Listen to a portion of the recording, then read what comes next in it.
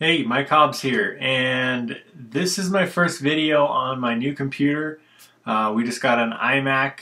My PC was running super slow.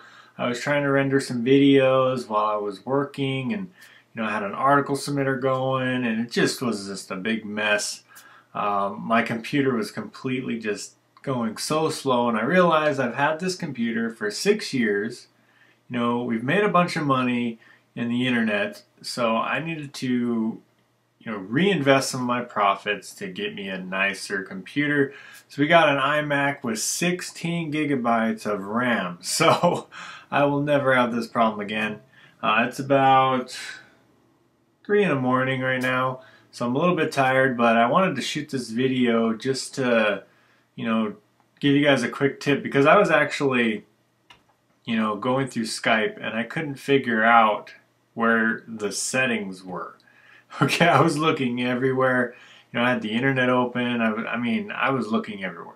Okay, and then I finally found a forum that said, all you got to do is push the command button and because just so you know why I wanted to find the settings is to turn that little bleep off. Skype message bleep. I had all these pop-ups on the right hand side, and I had this tons of bloop bloop bloop, just all, it was just driving me nuts. So because coming from the PC over to the new computer, so I found out how to do it. You push control, then you push comma, and that just pulls up your settings. Okay, and let me show you where to turn that notification off. You click on notifications, and then right here you got to click on each and every one that has a little, if you don't want the sound, right here there's a little horn next to it. Most of these have that, so if you just want to turn all of them off, you can click mute all sounds right there.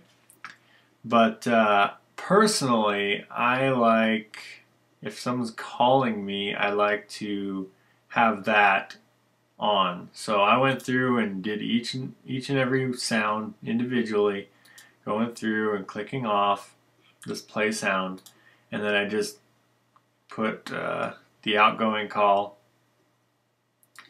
right there to play the sound, or incoming call, sorry, not outgoing call. So incoming call, play sound right there. So that's how you turn your sounds off. It's pretty simple. I just want to do this quick tip. It's my first video with my new iMac. I'm pretty excited about it. Also, I just barely found out that anytime you click on any application, it'll pull up a menu bar up here at the very top of your Mac as well. So if you're just getting a new computer, then I found that out too. So if you click on Skype, you can also find your preferences right there. So it was super easy to find. I just couldn't find it, so I thought maybe this might help someone. But you got a Skype tip. So if you're on a Mac, turn your sounds off. That's so annoying. I don't know how you would live with Skype on ever with those sounds.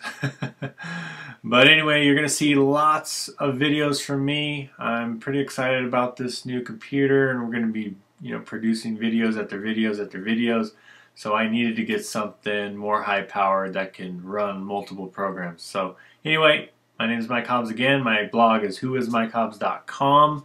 Feel free to go there, rate, comment any of the blog posts, and I'll see you guys in the next video.